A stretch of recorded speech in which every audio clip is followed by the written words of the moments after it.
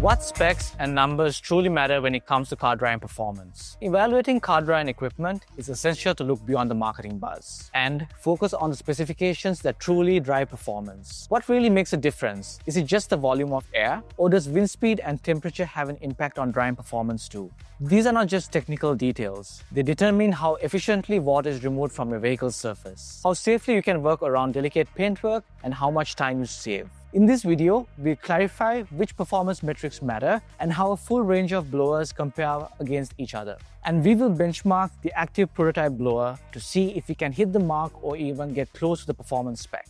To provide a clear and objective comparison, we'll be testing several key performance indicators when it comes to car dryers. We'll be testing the airspeed to measure how forcefully the blower moves water, air volume to assess overall coverage, current draw to evaluate energy consumption, and the noise level for practical real-world usability. These data points will offer a comprehensive view of what each unit delivers beyond just what's on the box. Now, a quick caveat: by no means is this a scientific test. We are just trying to see relative performance with some control measures in place. And this is done to see if the active blower can meet expectations or even exceed them. So on the wall over here, we have a 120V 60Hz 20 amp socket, which can test both the 15 amp and 20 amp blowers. On my hand here, we have a sound meter. So I will test the sound of the blowers from set distances. So one at the blower itself, 1 feet away, and then at 6 feet away as well. So we've got a tape measure here, got some blowers stacked up here on the table. I've got a few other blowers on the ground over there. So what I'm going to do now is I'm going to plug in the single motor and test its noise level and current draw with the hose on that was provided with it. So the current draw is 8.9 amps, 87 decibel, 86 decibel, A plus B, 18.4 amps, 85, 82 and 16.2, 79, 76, 13.2 amps, 73 decibel, 71.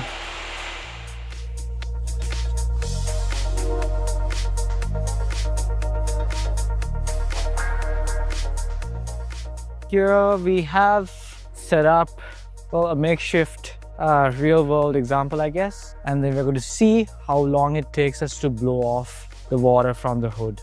Now, it's very hard to get like-for-like results with different blowers because, I will approach the drying process differently from blower to blower. Can't keep it consistent, so what I'm trying to do is I'm going to do 3 tests per blower and get the average time for each blower, and hopefully that might kind of negate some of the differences from blower to blower. Now the hood of this car is a standard hood. It's not coated, so it's going to take longer for the water to go off, and there's a camera up here to give you kind of a top view of me navigating through the hood, and let's see what the numbers are once we're done with the test. So starting off with the Metrovac single motor, let's see how it performs.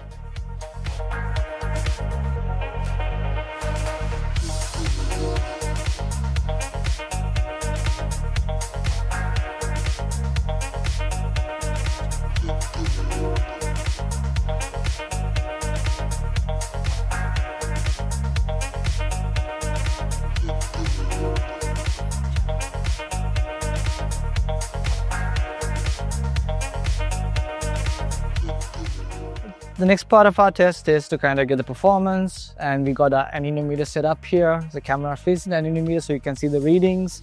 We're going to start with the Metrovac single motor. It's plugged into the wall.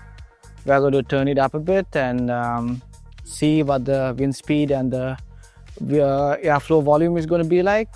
So I'm just going to hold it as close as possible to the sensor and see what the reading is.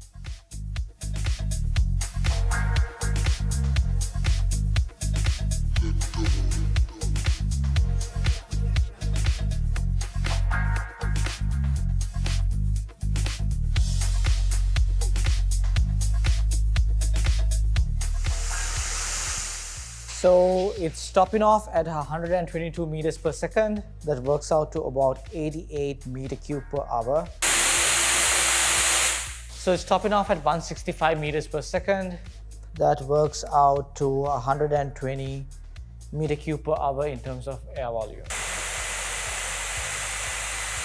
So it's topping off at 97, and that results at 133 CFM. So with a single motor, the Active tops off at 142 meters per second with the Metrovac nozzle of 8.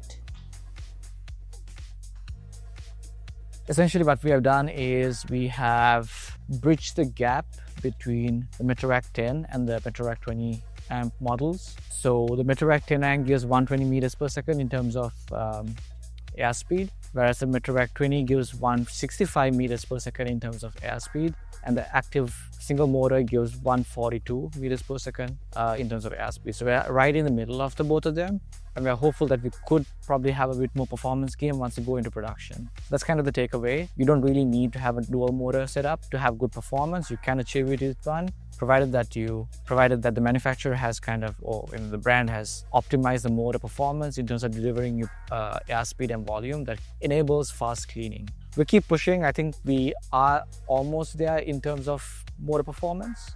Be mindful that the 140 of the Active is with some air bleeding out from the sides because the hose doesn't fit in.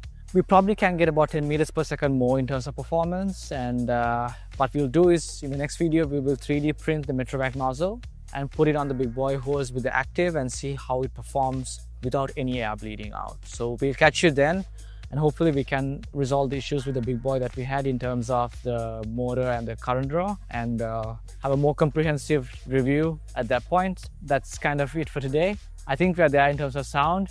We're almost there in terms of performance, and we keep pushing the next video to make sure that we have a better result for the Active blower. And give us the thoughts. We hope you liked this video, and we hope you like our product, and we'll be out there in the market soon with something that will be as better than our competition at a much more affordable price point.